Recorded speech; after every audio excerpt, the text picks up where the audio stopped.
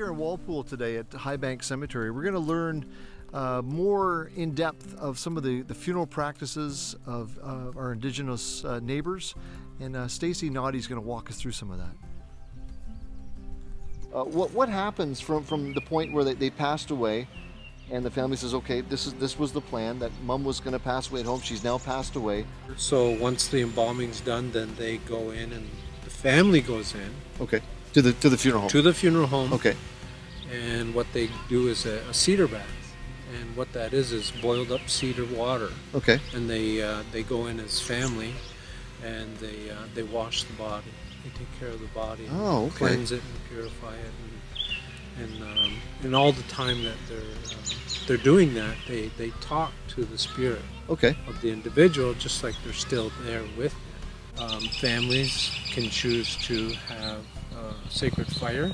Okay. Either at the family home or the individual's home or somewhere in the community. We would rather have all of the stuff done with the funeral here in the community. Sure.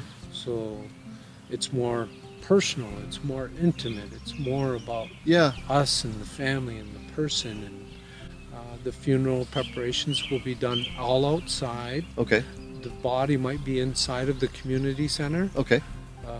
But the fire and the teepee, or the area where the fire is at, from the day that it started right up until the day of the funeral, the fire is still going. So it's 24 hours. So people are just stoking the flames. And they put some logs on the fire periodically and use the medicines in the fire, and that's where you offer your prayers. And everybody in that fire attracts all of that energy that's needed for everything for this person to transition from this physical realm still to the spirit realm, because they're still here with us, even in the body part. Right.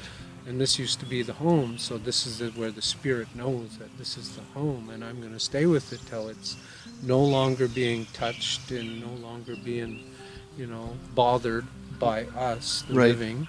Right. And that's why, we're putting them in the ground, so that none of that happens and the spirit rests. So from what you're describing, where the family has gathered, whether it's at the community center, the funeral home, or the home, when you come to a conclusion at that point, is that when you sort of make the journey to a place like this? The funeral procession can include a drive around the community. Okay. So the hearse will take the person out, maybe near the home that they lived in, maybe near a place they work, maybe stop somewhere along the way. Sure. Maybe along the river, do something there, maybe. And then finally, a symbolic journey kind of thing. Yeah, and then finally coming back to this area that we're using now. For my sister's funeral, she passed away of cancer, and when she died, we ended up having nothing but women pallbearers. Oh wow! Wow, so that's powerful. Because we come from a big family. Before the individuals lowered into the ground, we again gather and we share that these are the last moments. We're at that time now. Right, at the kind of end of the journey of this side. We've done everything that we can to celebrate their life, to honor them, to respect them, and to send them off on that next journey to the spirit world. What ends up happening then is that we will smudge using the medicines, smudge ourselves, prepare ourselves, allowing anybody else to smudge if they want. We ask them. So we're going to be honoring them with a song, because all of creation is energy.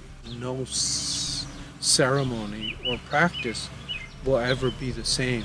Right. It will always be different. Sure, because every life was different. And that just allows us to open our eyes even more. It's like, wow, that is awesome. I like that. Proper protocol to me, because the funeral home tells me who called me, tells me who it is. Okay. So I have to meet with the family, bring them out here, pick the plot,